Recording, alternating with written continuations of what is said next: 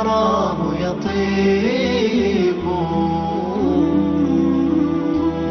بسم الله الرحمن الرحيم. الحمد لله رب العالمين، والصلاة والسلام على أشرف الأنبياء والمرسلين نبينا محمد وعلى آله وصحبه أجمعين. Chers frères, chères sœurs, assalamu alaikum wa rahmatullahi wa barakatuh.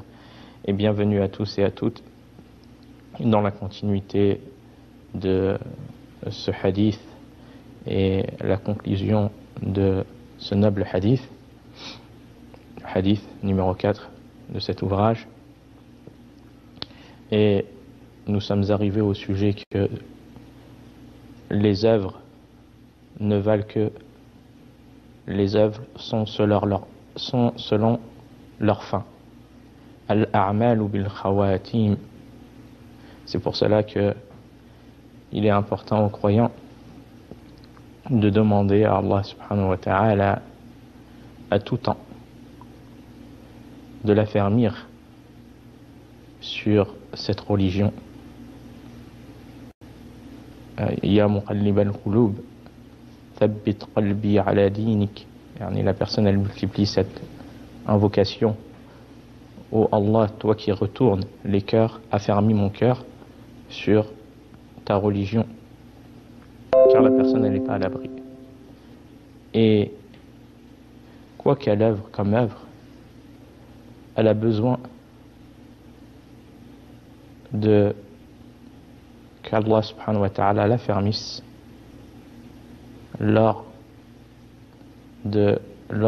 lorsqu'elle arrive à terme de sa vie. Et elle ne doit pas se leurrer sur ses œuvres ou être pris d'admiration de ce qu'elle fait comme de ce qu'Allah subhanahu wa ta'ala lui a facilité comme œuvre. Mais elle doit à tout temps demander l'aide d'Allah et demander à Allah subhanahu wa ta'ala de l'affermir sur cette religion. Et les gens sont de deux destinations dans l'au-delà. فَمِنْهُمْ كما قال Allah subhanahu wa ta'ala فَمِنْهُمْ شَقِيٌّ وَسَعِيدٌ. Certains hommes seront malheureux et d'autres bienheureux. On demande à Allah subhanahu wa ta'ala de nous faire parmi les bienheureux et parmi ceux qui acquièrent une bonne fin. Et les gens sont de 4 types concernant le début et la fin de leur vie. Ils sont de 4 types. La première, celui dont le début est bon et la fin aussi. Et ça, c'est l'exemple d'une personne qui est née musulmane, qui a vécu dans l'islam, qui a vécu dans l'adoration d'Allah subhanahu wa ta'ala, puis il est décédé et mort sur cela. Donc son début est bon et sa fin aussi. Puis nous avons une deuxième catégorie, c'est celui dont le début et la fin sont mauvais. Une personne qui est née de parents mécréants, qui a été la cause de sa perdition. Et il a vécu depuis le début sur autre que l'islam, dans la mécréance, et est resté sur cela jusqu'à sa mort. Et donc, son début est mauvais, et sa fin aussi. La troisième catégorie de personnes, c'est celui dont le début est bon, le début de sa vie est bon, et dont la fin est mauvaise. Donc il a un bon début et une fin mauvaise. À l'exemple d'une personne qui a vécu musulmane, entre parents musulmans, mais qui apostasie, renie l'islam, qu'Allah nous en préserve, avant la mort est mort mécréant. C'est pour cela que, comme le prophète alayhi salatu wassalam, il a cité dans ce hadith, Inna ahadakum la ya'malu bi'amali ahli al-jannah حتى ما يكون بينه وبينها إلا ذراع فيسبق عليه الكتاب فيعمل بعمل أهل النار فيدخلها.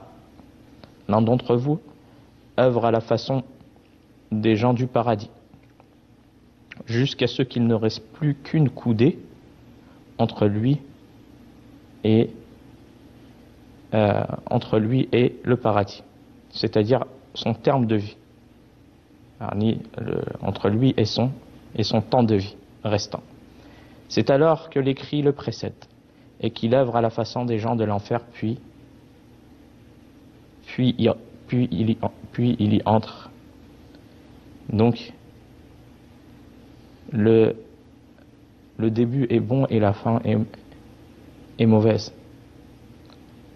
Et combien de personnes qui étaient dans l'obéissance d'Allah subhanahu wa ta'ala, et par cause d'une chose mauvaise dans le cœur de la personne qu'Allah seul connaît, a été la cause d'une mauvaise fin lors de l'arrivée de la mort. Tout comme une personne qui a été prise d'ambiguïté. Et combien sont ces ambiguïtés à notre époque? Et que ces ambiguïtés ont agi sur elle et qui ont été la cause de renier l'islam à la fin de sa vie. Ou pour toute autre raison. C'est pour cela que le musulman doit prendre garde et doit préserver cet énorme bienfait qu'Allah lui a donné. Il n'y a pas plus grand bienfait que l'islam. Il n'y a pas plus grand bienfait que l'islam. Et les gens qui entrent dans l'islam reconnaissent cela et l'affirment. Qu'avant l'islam, même ceux qui avaient richesse ou tout autre bien, ils n'avaient pas ce bonheur qu'ils ont trouvé après s'être convertis à l'islam. C'est pour cela que la personne qui est née musulmane, elle doit remercier Allah subhanahu wa ta'ala de ce grand bienfait et de le préserver. Car il n'y a pas plus grand bienfait que cela. La plus grande perte, c'est de mourir sur autre que l'islam. Allah subhanahu wa ta'ala, il dit وَمَنْ يَبْتَغِ غَيْرَ الْإِسْلَامِ دِينًا فَلَنْ يُقْبَلَ مِنْهُ وَهُوَ فِي الْآخِرَةِ مِنَ الْخَاسِرِينَ. Celui qui agrée une autre religion que l'islam, il ne sera pas accepté de lui. Et il sera dans l'au-delà parmi les perdants. La quatrième catégorie de personnes, c'est celui dont le début est mauvais et dont la fin est bonne. Et nombreux sont cette catégorie de personnes. Leur début est mauvais et la fin est bonne. Et à l'exemple de cela, les magiciens qui étaient au service de Pharaon. Et il n'y a pas plus grand mal que la magie, la sorcellerie. Et combien sont ceux qui pratiquent la sorcellerie? Il n'y a pas plus grand mal que cela. Du lien qu'ils ont avec les diables et du mal qu'ils font, et aussi des actes de mécréance qui sont faits par ces personnes. Ce sont les plus mauvaises personnes que l'on peut trouver.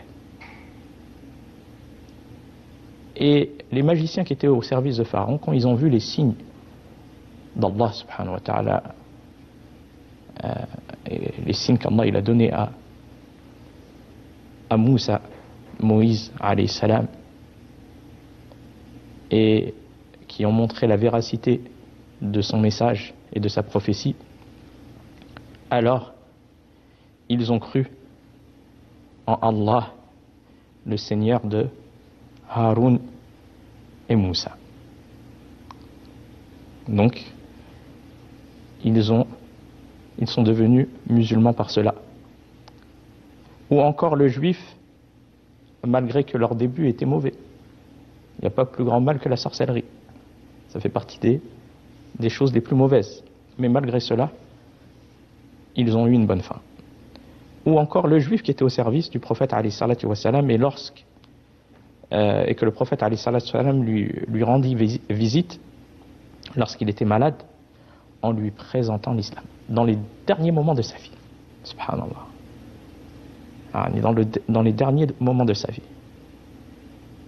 C'est pour ça que le prophète alayhi salatu wa salam, il dit wa inna ahadakum la ya'malu bi'amali ahli an-nar hatta ma yakunu baynahu wa baynaha illa dhira' fayasbiqu alayhi al-kitab fay'amalu bi'amali ahli al-jannah fayadkhuluha. Comme le prophète alayhi salatu wa salam, il a cité dans ce hadith, et l'un d'entre vous commettra des actes de gens de l'enfer jusqu'à s'en approcher de moins d'une coudée, jusqu'à l'approche de son terme de vie. Puis le destin le rattrape et il accomplira les actes des gens du paradis et y entrera. Regardez ce juif qui était au service du prophète alayhi salatu wa salam, puis il lui rendu visite dans la visite de la maladie de sa mort, et en lui présentant l'islam, et il accepta l'islam, et le prophète alayhi salatu wa salam, qui est une miséricorde pour l'humanité. Et Allah subhanahu wa ta'ala, elle dit وَمَا أَرْسَلْنَاكَ إِنَّا رَحْمَةً لِلْعَالَمِينَ. Nous t'avons envoyé comme miséricorde pour l'humanité. Et donc, le prophète sallallahu alayhi wa sallam a dit, après qu'il est entré dans l'islam, il lui a dit, il a remercié Allah de ce grand bienfait qui est l'islam, ce grand bienfait qu'on doit tous reconnaître.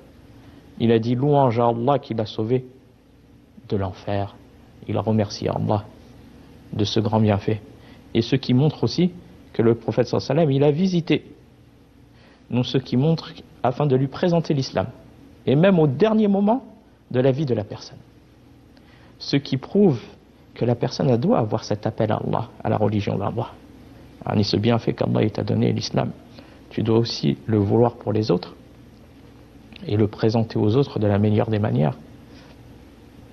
Et ne pas désespérer, car la guidée appartient à Allah. Et Allah, il fait faveur de cette guidée à qui il veut. Elle appartient à personne d'autre si c'est Allah, subhanahu wa ta'ala. Et il donne à Allah, azza wa jal, il fait faveur de sa guidée et de ses bienfaits à qui il veut. Allah, subhanahu wa ta'ala, il dit أَفَمَنْ شَرَحَ اللَّهُ صَدْرَهُ لِلْإِسْلَامِ فَهُوَ عَلَى نُورٍ مِّن رَبِّهِ. Celui dont Allah ouvre le cœur à l'islam, si bien qu'il chemine sur une lumière venant de son Seigneur. Cette personne-là est-il semblable aux mécréants dont le cœur est scellé? Ils ne sont pas semblables. Mais c'est Allah qui donne ce bienfait à qui il veut. Donc la personne, elle peut avoir vécu dans la mécréance de parents non musulmans. Et sa fin est bonne, et Allah subhanahu wa ta'ala lui écrit la guidée et meurt sur l'islam.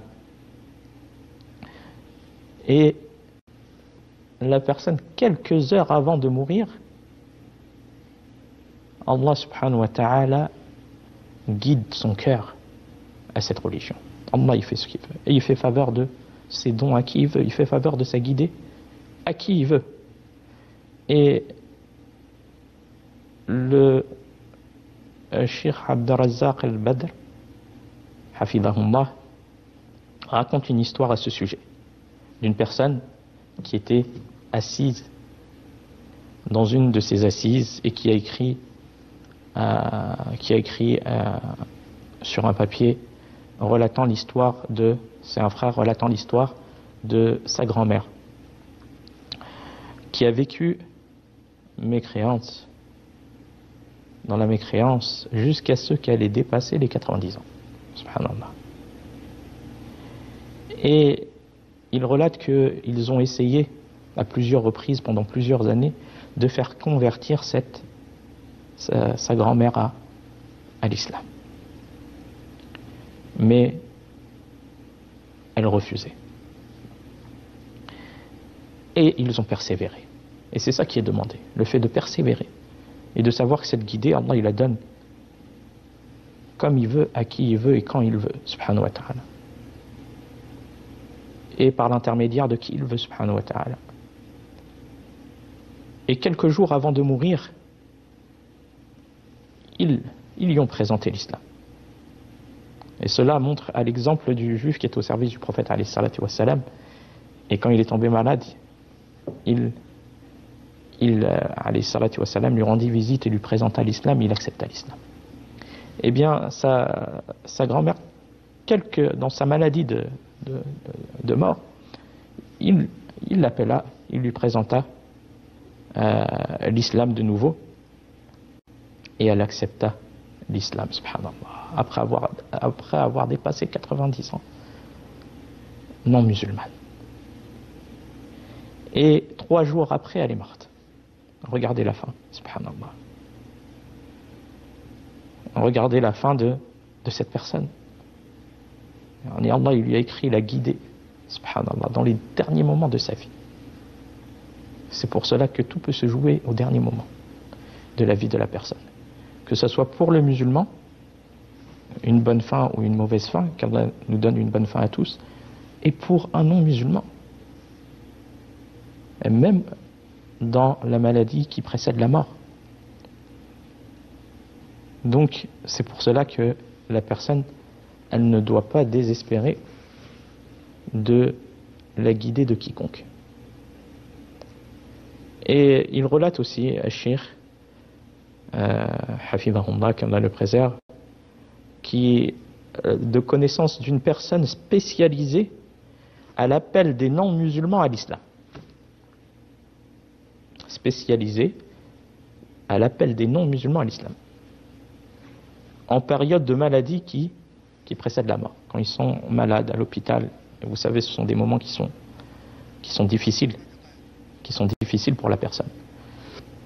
Se retrouver à l'hôpital et des fois sans visite, parce que l'islam, alhamdulillah, regardez l'islam, il pousse les gens à visiter.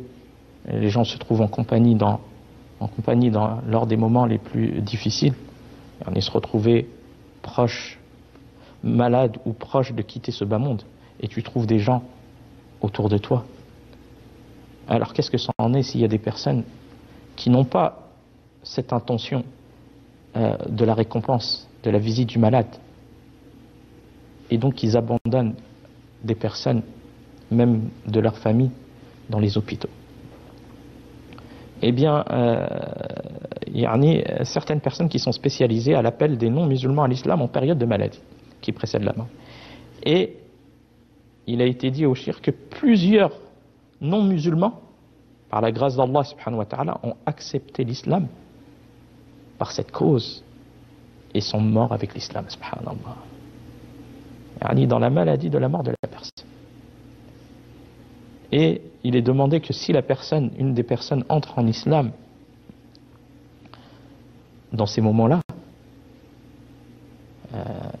le fait de remercier Allah, comme le prophète alayhi salatu wassalam l'a fait lorsqu'il visita le malade juif en lui présentant l'islam, et que celui-ci accepta l'islam et mourra musulman. Et le prophète alayhi salatu wassalam a remercié Allah, louange à Allah qui l'a sauvé de l'enfer. Donc la personne, il lui a demandé de remercier Allah subhanahu wa ta'ala de ce grand bienfait accordé à cette personne qui accepte l'islam, et de le fait de ne pas désespérer de la guider de quiconque, et de ne pas dire cette personne, ça y est, elle a vécu 90 ans dans la non musulmane, quel est l'intérêt, elle est proche de la mort, dans l'hôpital, à l'hôpital, dans le lit de la mort. Quel intérêt que je vienne lui présenter l'islam maintenant? Non. Allah, il guide qui il veut. Et on a l'exemple on a cité ces exemples que nous avons cités du prophète alayhi salatu wassalam, avec le juif qui accepta l'islam au moment de l'approche de sa mort, et aussi ces gens spécialisés dans ces œuvres méritoires, qu'Allah les récompense, et multiplie ce genre de personnes qui vont à la recherche de personnes qui sont dans des moments difficiles, peut-être abandonnées seules, et il leur présente cet islam-là. Et celui qui dit la ilaha illallah, qui meurt avec cet islam, avec cette parole, entrera au paradis, comme il a été rapporté à Mu'adh ibn Jabal radiyallahu anhu, qala Rasulullah sallallahu alayhi wa sallam, man kana akhiru kalamihi la ilaha illallah dakhala al-jannah. Celui dont la dernière des paroles est la ilaha illallah, nulle divinité ne mérite d'être adorée excepté Allah, entrera au paradis. Donc on demande à tous qu'Allah subhanahu wa ta'ala nous fasse mourir sur cette parole, et que ce soit notre dernière des paroles, prononcée sincèrement, et aussi qu'Allah la donne aux autres et aux non-musulmans. Wa fil khitam, hadha, wallahu a'lam, wa sallallahu ala nabiyyina Muhammad, wassalamu alaykum wa rahmatullahi wa barakatuh. أسعد قلوبا بالهداية والتقى ونر طريقي كي أرى